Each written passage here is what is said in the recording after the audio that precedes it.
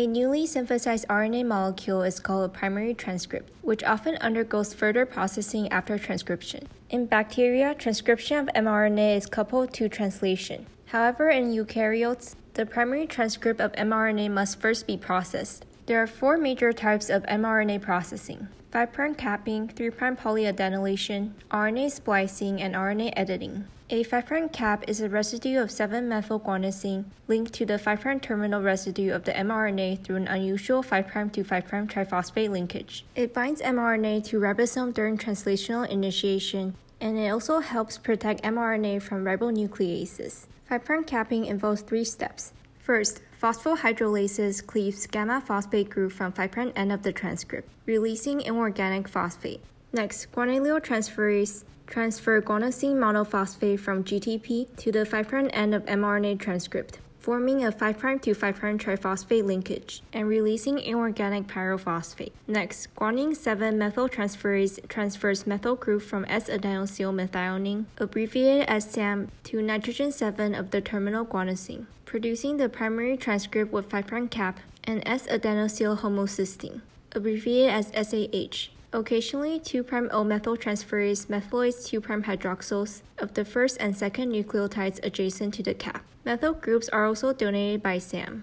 3' polyadenylation also helps protect the mRNA from ribonucleases. First, RNA polymerase II extends the transcript beyond the site where the poly A tail is to be added. Next, an endonuclease associated with the CTD, which stands for carboxy terminal domain of RNA polymerase II, cleaves the RNA transcript at a point 10 to 30 nucleotides downstream of a highly conserved sequence, known as AAU-AAA. The cleavage site is indicated by O. Beginning at the cleavage site, polyadenylate polymerase synthesizes a poly A tail, which consists of 80 to 250 nucleotides long. The polymerase does not require a template but requires the cleaved mRNA as a primer. In some cases, the polypeptide coding region of the mRNA is also modified by RNA editing. For example, deamination of cytosine to uracil plays an important role in the gene expression of lipoproteins, which functions in transporting lipids between different cells.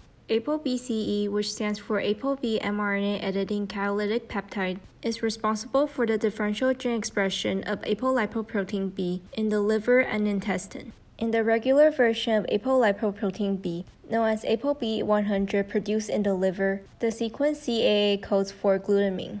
ApoB100 is found in low-density lipoprotein, which function in the endogenous pathway of lipid transport. In the intestine, ApoBCE deaminates cytidine to uridine, converting CAA to UAA, causing a premature termination of the peptide, producing ApoB48 instead of ApoB100. ApoB48 is found on chylomicron, which is involved in the absorption of dietary lipid in the exogenous pathway of lipid transport. Other mechanisms of RNA editing includes ADARs, which stands for adenosine deaminases that act on RNA, which occurs in double-stranded RNA in hairpin. Adenosine is deaminated to inosine. In protists called trypanosomas, which causes sleeping sickness, guide RNAs, abbreviated as gRNAs, are responsible for uridine insertion and deletion. In eukaryotic primary transcript, non-coding DNA known as introns break up the coding segments called exons. RNA splicing removes introns from the primary transcript and joins the exons to form a continuous sequence that specify a functional polypeptide. There are 2 types of splicing mechanisms. Some introns are capable of splicing themselves.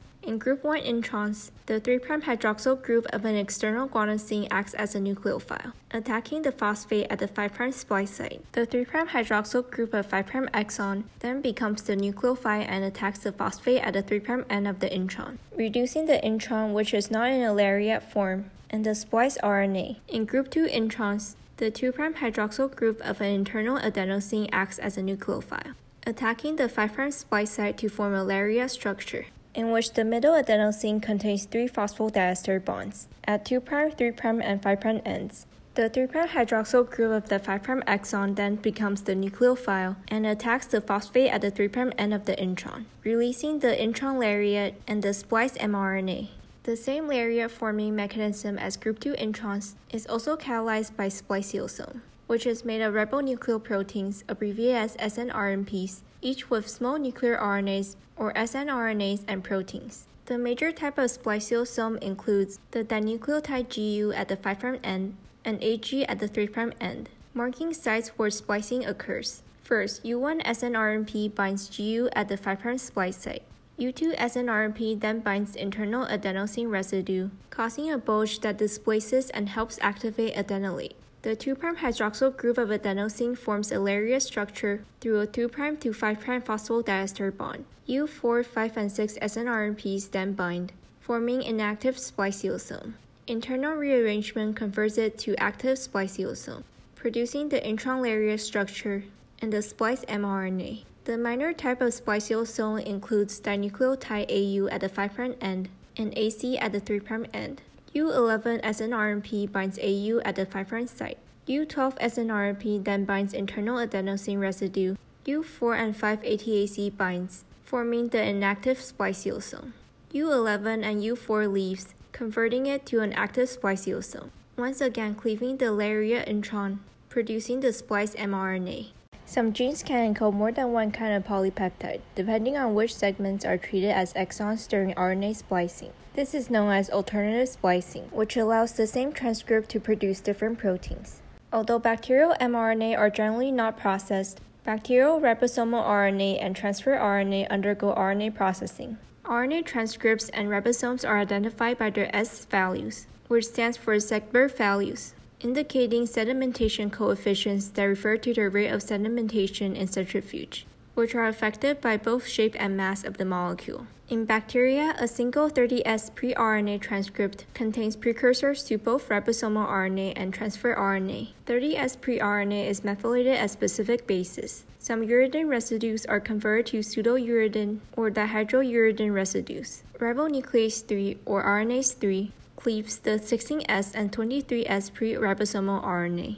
RNase P cleaves pre-tRNA, and RNase E cleaves 5S pre-ribosomal RNA. The final mature 16S, 23S, and 5S ribosomal RNA products result from the action of a variety of specific nucleases. 16S ribosomal RNA combines with an additional of 21 proteins to form the 30S small ribosomal subunit. 23S ribosomal RNA and 5S ribosomal RNA combine with an additional of 36 proteins to form the 50S large subunit. During translation, the 30S subunit combines with the 50S subunit to form the 70S bacterial ribosome. In eukaryotic ribosomal RNA processing, there is a tight coupling between ribosomal RNA transcription, maturation, and ribosome assembly in the nucleolus. RNA polymerase I synthesizes 40S pre-ribosomal RNA in the nucleolus.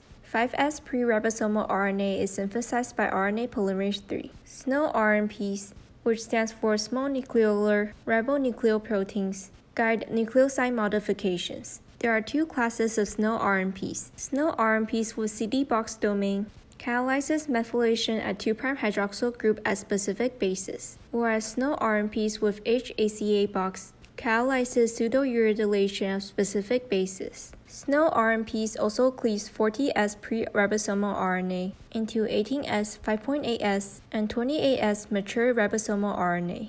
The 18S mature RNA combines with 33 other proteins to form the 40S small subunit of ribosome, whereas the 5.8S, 28S, and 5S mature rRNA combine with 47 proteins to form the 60S large ribosomal subunit. During translation, the 40S small subunit combines with the 60S large subunit to form the 80S eukaryotic ribosome. During eukaryotic transfer RNA processing, RNase P endonuclease cleaves the 5' end of pre-tRNA, whereas RNase D exonuclease cleaves the 3' end of pre-tRNA. tRNA nucleotidyl adds trinucleotide CCA to the 3' pre-tRNA. Specific bases undergo base modification, including methylation, deamination, and pseudouridylation, and finally some introns are spliced out, producing the mature tRNA, which carries a specific amino acid during translation.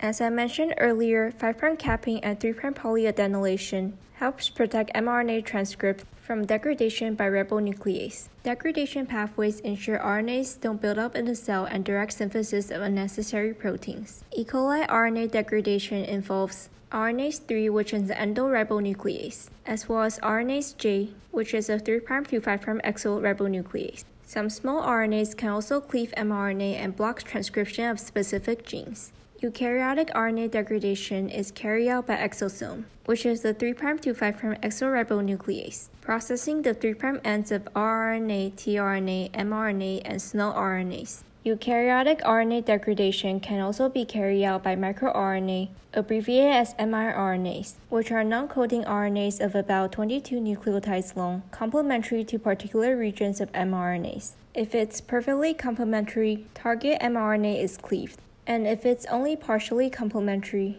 translation is blocked. This process is known as RNA interference, and it is an important mechanism in regulating transcription and translation.